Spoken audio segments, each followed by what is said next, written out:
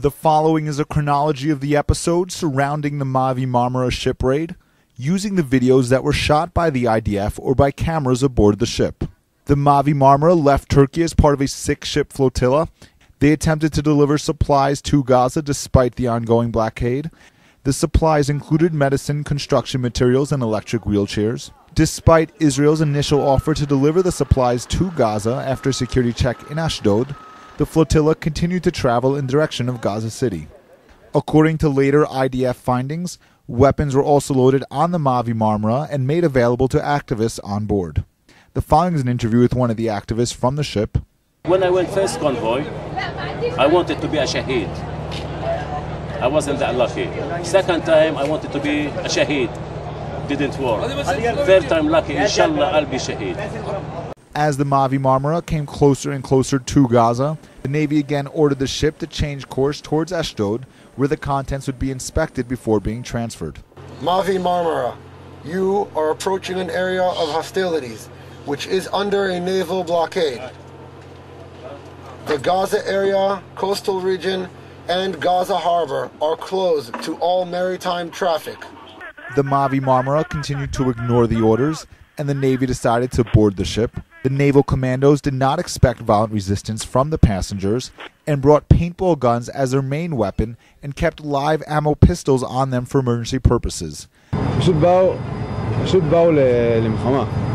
ואנחנו באנו אמרנו טוב ליישר קו, נדבר איתם, שירדו למטה.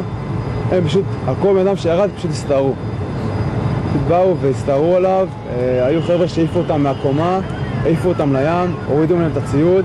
As can be seen in videos shot by the IDF, the commandos were immediately attacked with iron bars as soon as they boarded the ship. Chains and stun grenades were also thrown at soldiers on a raft accompanying the ship on the side. The IDF also claimed that a firebomb was used on the boarding commandos. Attacking them with knives, bars, and one of them shot probably from a weapon that was taken from one of the soldiers. After an hour of severe violence on the ship, the soldiers were given permission to use their pistols to open fire on the attackers. 9 activists were killed in the clashes, initiating international outcry over the incident.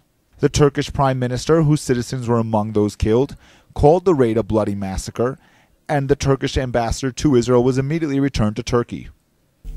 But I regret to say that for many in the international community, no evidence is needed.